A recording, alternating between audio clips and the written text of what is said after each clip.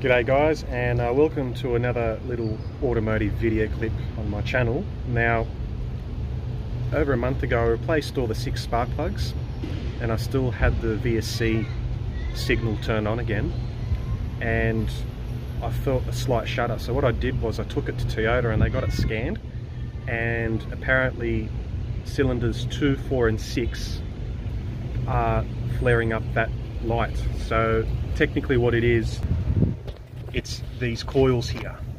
They got 2, 4, 6.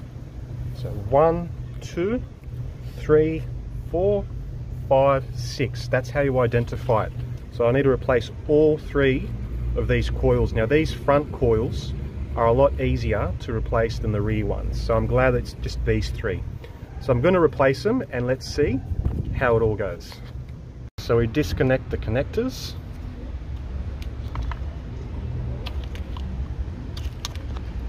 Get a 10mm socket there, undo that, pull out the coil, put a new one in, and job's done.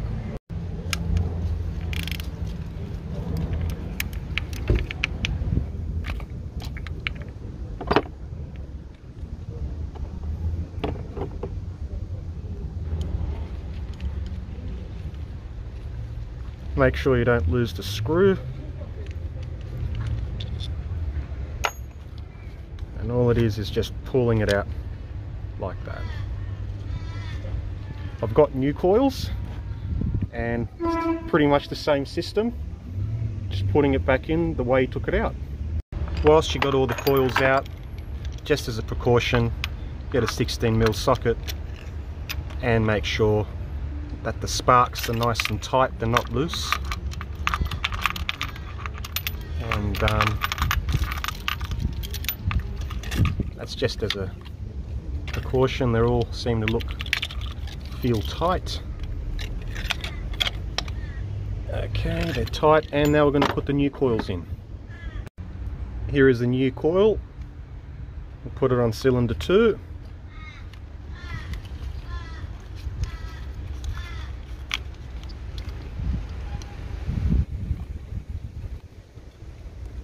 And she's in.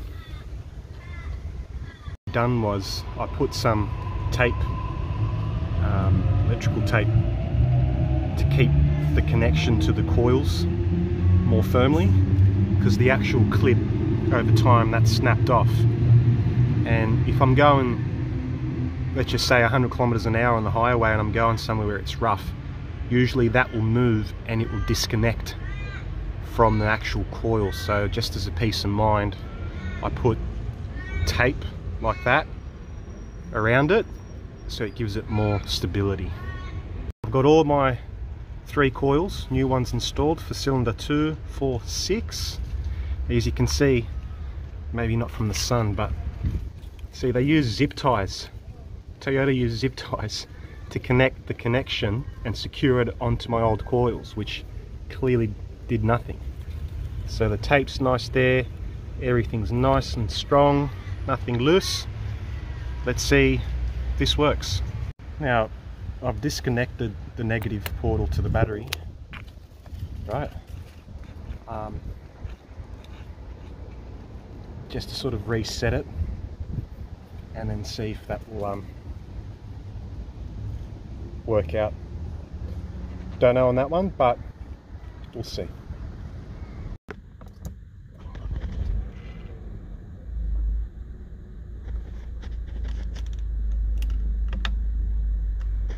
Yep, fixed it, fixed the problem, and the VSC is not popping up. Usually if it was to happen again, then the engine light will pop up and the VSC light will pop up again. So this time I'm really happy with it.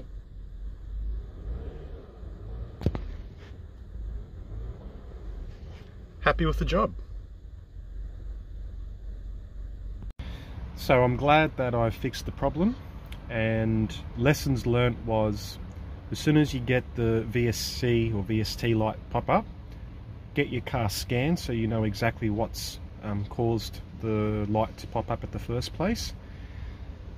Most likely 70% of the chances it will be a spark, and also your coils. So if you replace your spark plugs, it's best to replace the coils at the same time.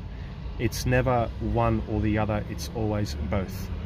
And that's just adding more peace of mind. So if you got any questions, feel free to leave a comment in the Orion Groups page in Facebook. And hopefully that this video helps you out a bit and gets you to resolve a minor issue. I do know, and I have noticed, that with faulty coils, what will generally happen is your car will lose compression, so it won't be as quick or responsive on the accelerator pedal.